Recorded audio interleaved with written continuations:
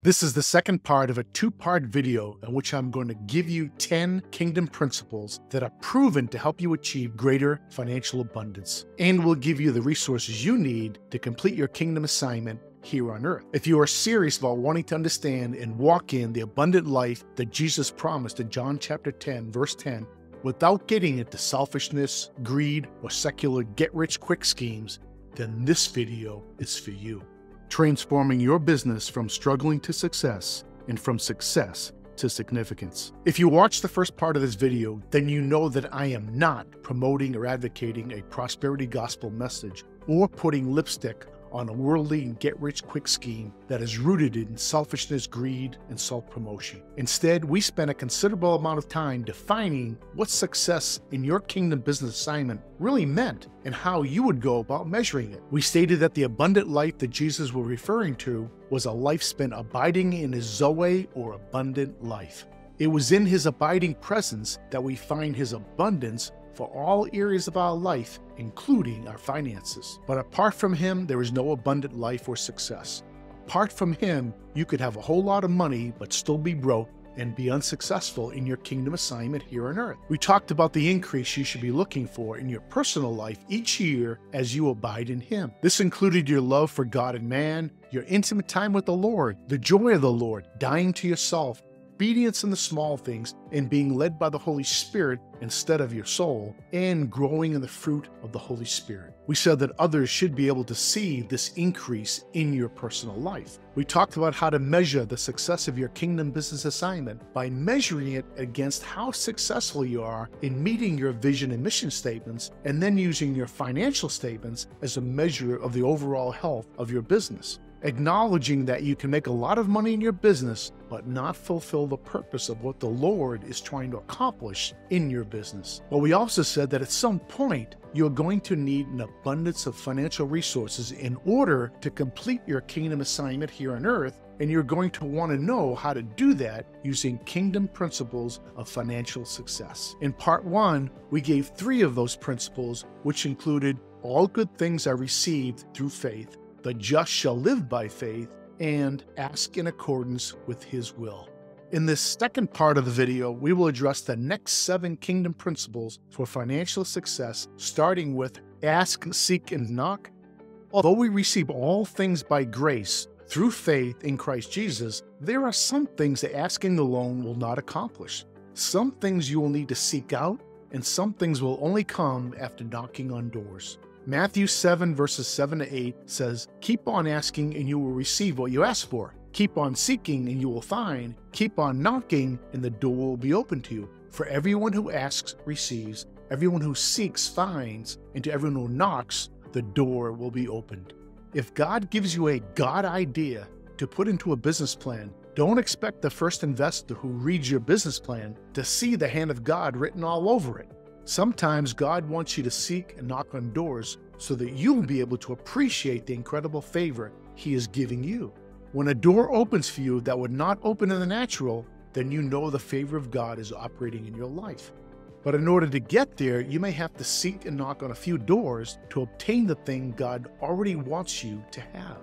Seeking and knocking are not actions you do to get a reluctant God to help you.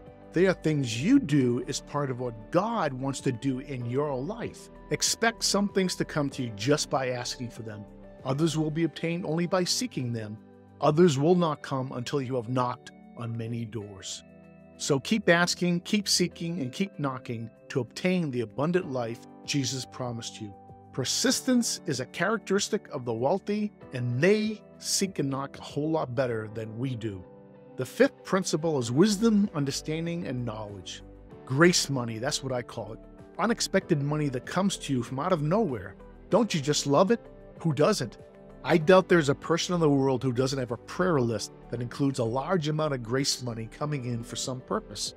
However, grace money is not without its limitations and drawbacks. And like the allowance our parents gave us when we were young, it was never intended to be the primary way we obtain money and wealth in our lives. The way the Lord generally provides wealth to you is not through grace money, but through investing in people and increasing their value. The more people you serve and the greater the value they perceive they have received from your products and services, the greater return to you. Wisdom, understanding, and knowledge are the keys to understanding what you should be doing, who you should be doing it to, and how you should be doing it. They will show you how to give these people the greatest value for your service while providing you with the greatest return on your investment in those people. Whatever the financial issue, God wants you to seek Him to obtain the wisdom to understand your fundamental problem and His solution for solving it. You may think you have a cash flow problem, but what you really have is a wisdom problem.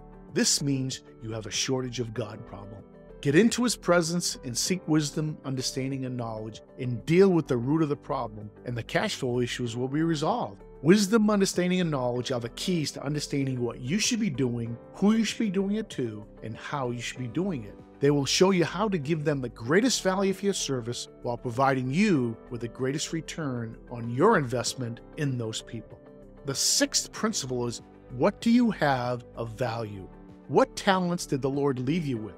It is interesting that we describe the special abilities people have as their talents. The origin of the word talent in Latin and Greek was a weight of money. A talent of silver or gold was about 72 pounds of the precious metal. I don't know how talents of money evolved into becoming talents of special abilities in a language, but perhaps somewhere along the way, someone realized the special talents and abilities the Lord has given us could be exchanged or transferred into wealth and money. It seems the talents the Lord gave to each of us were intended to be used to provide valuable service to others and thereby provide a financial return to us. Whatever talents the Lord gave you, He wants you to put them to work until He returns. These talents include the special abilities, intellect, people skills, and even financial assets that you have. If you want to become wealthy, you need to take stock in your true value. What unique combination of talents and assets do you have, and how can they be used to advance the kingdom of God? You need to take inventory of your talents because this is what you are called to put to work, and this is generally the primary way the Lord will bless you financially. The law of stewardship applies here. Be faithful with what He is giving you, and He will give you more. To those who claim they have none, even what they have will be taken from them. Remember, as Proverbs 18 verse 16 says, a man's gift makes room for him and brings him before great men. The seventh principle is, don't eat everything in the fruit. In the Bible, fruit is symbolic of a blessing or harvest. The money you're looking for is the fruit or harvest of the service you provide to people. However, not everything in the fruit is meant to be consumed by you. The same can be said about your financial fruit, your money. It is not meant to be consumed entirely by you. Even under the Mosaic law, not everything the Israelites received was meant to be consumed by them. There were multiple tithes and offerings they were required to give, and laws about harvesting that prevented them from gleaning everything in their land. They were required to leave some of the harvest to the poor, the widows, and the aliens. They were required to open their hand and give generously to the poor. This was found in Leviticus 19, verses 9 to 10, and Deuteronomy 15, verses 10 to 11. The Lord wants us to be good stewards of His finances and bring increase to His kingdom, but not at the cost of forsaking the poor and the needy. The business people we work with who have been the most blessed financially and personally are also the most generous people. These people never assume their financial harvest is meant just for them. They instinctively know they are called to share their harvest with others. This includes worthy causes in the community, along with providing for the needy and the poor. These people would never consider eating everything in the fruit. They know that everything in the fruit has a purpose in the kingdom. The eighth principle is, don't tempt God. This is one that goes over most Christians' heads. As stewards of the King's finances, it would only make sense that we would never spend a dime without asking the Lord what He wants us to do with His money. If we never spent a dime without seeking His permission, we would save ourselves from a lot of financial worry and embarrassment. Instead, many of us spend the money as if it was ours to spend and end up tempting or testing God. This is found in Matthew chapter 4, verse 7, Luke chapter 4, verse 12, and 1 Corinthians chapter 10, verse 9. So how do Christians tempt God? By following their self-will and doing what they want to do, and then defending their actions with Scripture, just as the devil did in the desert with Jesus. This is especially true when it comes to spending money. I've seen many Christian business owners who bought new cars, homes, and even other businesses when they lacked the finances and specific direction from the Lord to do so. This is not faith, but presumption. They are tempting God to provide for them in a way and a time of their choice and not His. This is not how the kingdom of heaven operates. We are called to pray His will is done here on earth, not our will. We must leave it up to Him as to when and how He determines to provide for us. His ways are not our ways, and His timing is not our timing. We must learn to live in accordance with His will and not ours. Don't tempt God by spending His money without seeking His direction. It doesn't matter how many scriptures you can come up with to support your argument for self-will. As Romans 8:14 says, "For all who are being led by the Spirit of God, these are the sons of God." The ninth principle is owe no man nothing but your love. Debt is a terrible taskmaster and a burden the Lord does not want you to carry. The abundant life Jesus promises is one with burdens which are light and not heavy. Proverbs 22:7 says, "The rich rules over the poor, and the borrower becomes the lender's slave." What do you do if you owe someone money but cannot afford to pay them? Remember the second commandment and treat others the same way you want them to treat you. This is found in Matthew chapter 7, verse 12. Go to them and explain your situation. Keep them informed of your situation, and when you believe, you'll be able to make the payment. If you can't pay it at all, explain that to them and ask for forgiveness. Don't run from them, run to them. Learn from your mistakes and remember to avoid future debt. As stewards of His financial resources, we need to ensure we are led by the Holy Spirit in everything we do. Do not borrow money without hearing from Him first. Do not invest in anything without having heard from Him first. Be extremely cautious and wary about accumulating debt. As Romans 13 verse 8 says, "Owe nothing to anyone except your obligation to love one another." The 10th principle is have a win-win mentality. In the kingdom, we are called to love the people we are doing business with and to treat them as we would want to be treated ourselves. In order for this to happen, we need to ensure we have our business partners and our customers' best interests at heart when we are doing business with them. We need to see the deal from their perspective and ensure that they are getting what they want from the deal.